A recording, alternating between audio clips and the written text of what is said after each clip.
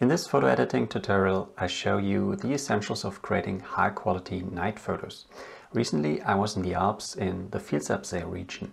When I came back from my first sunset shoot up in the mountains, I noticed the Milky Way perfectly positioned above the Vilsabsee at around 9:30.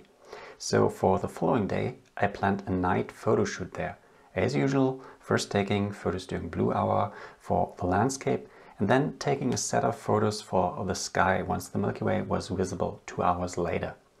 Let's now head into Lightroom and I show you what I captured.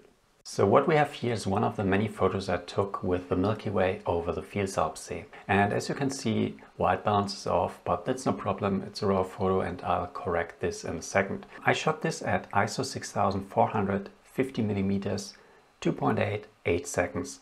And why I have those settings and exactly those settings, I have a long article on my homepage, which I'll link below. For the 50mm I'm shooting with, those are the perfect settings in my opinion to capture the Milky Way and to get in the end clean images, as I show you in a second. But first of all, let's look at this single frame out of camera and how relatively noisy it is. It's, as you can see, pretty dark, so I'll have to brighten it up, add contrast, and this will further increase the noise, but you see there's quite a bit of noise, which is why typically I don't just take one photo, I take many photos. In the past, when I was shooting at ISO 6400, I was taking between 20 and 40 photos, which I then used to average out the noise, and I show this in this video very quickly. Now with the new noise reduction in Lightroom, I can get away with a lot less photos. Let me just show you how great the noise reduction already is on such an image.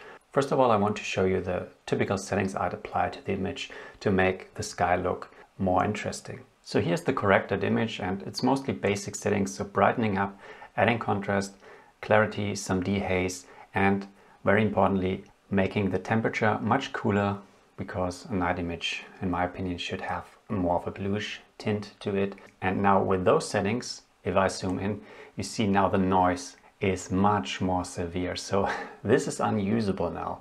So before it was okay, but since I had to brighten the image and do all those adjustments, totally messes up the image quality. So as it is now, this image is not usable.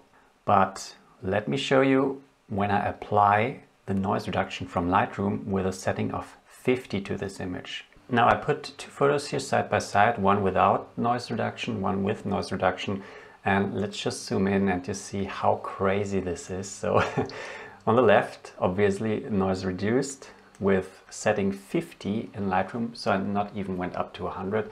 I feel like something between 25 and 50 is usually good enough, and for ISO 6400 I'm using 50, and you see it's crazy. So you still have all the stars, all the color noise is gone. Here the structures in the Milky Way, they look quite impressive, and so the normal noise, it's controlled very well, and this would already be a usable image in my opinion if you want to print it very large. So because of that, so first of all, this noise reduction applied to a single image, already impressive. Now let's just apply this to like 5 or let's do 10 images I took as a sequence and then average those out, and then you see what you can achieve. So I exported the images which I applied the noise reduction in Lightroom as TIFF files, 16-bit Adobe RGB. Usually I use ProPhoto color space, but Sequator, the software I use for the image averaging. So this is a Sequator which I already have open here.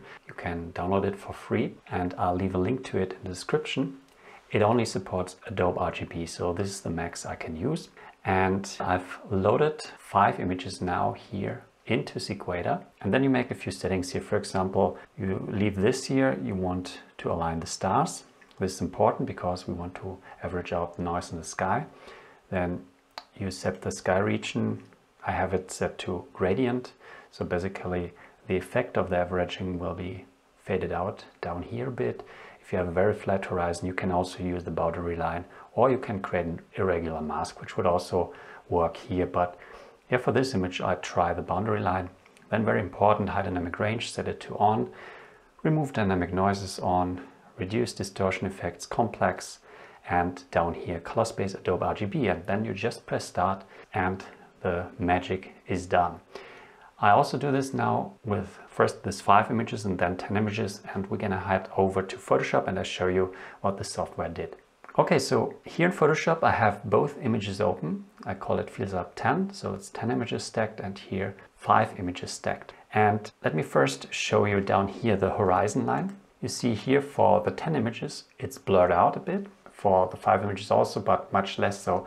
The reason for the blurring is the stars move across the sky, and if you want to average noise in the sky, so basically align the stars, then the foreground or landscape will shift a bit or rotate a bit in each image. That's why the landscape in such an averaged image is usually no longer sharp. But the good thing is now, let's look here at the sky, how noise-free it is. Already here in the 5 images that I stacked, there's nearly no noise left. But if you go here to the 10 images, you see it's completely clean. So you just have the stars, which are still very sharp. And other than that, no noise at all. So this now 100% view, so it's really pixel peeping, and it's a very clean image for the sky. So what does it mean? You can take or get away with ISO 6400, taking just, let's say, 5 photos where just through averaging get a minimal shift in the landscape.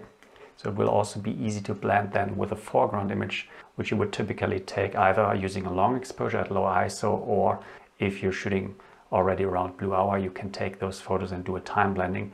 And on my homepage I have a complete start to finish tutorial where I show everything, also including the stacking here for the sky, so the noise averaging again. So complete start to finish tutorial, and you can purchase it on my homepage. So it's nearly 2 hours where I show everything, and not just the averaging for the sky, most importantly how to get everything together, which is, in my opinion, the tricky part, getting a convincing blend. So yeah, this is available for $20 on my homepage, or 20 euros to be more precise, and you can get it if you're interested. Other than that, now with this image, you see how easy it was to get a clean image. So years ago, you needed something like a star tracker, so a device you put on your tripod, which moves the camera to get clean images of the sky. Now with software like Sequator, which is out there for a few years already, and then combined with noise reduction in Lightroom, you get insanely clean star photos very simply.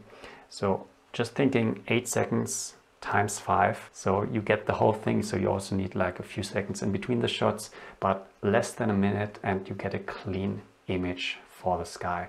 So that's incredible, and yeah, that's what I want to show you in this little tutorial. Just kind of an inspiration. I also now show you the final image, the final blend.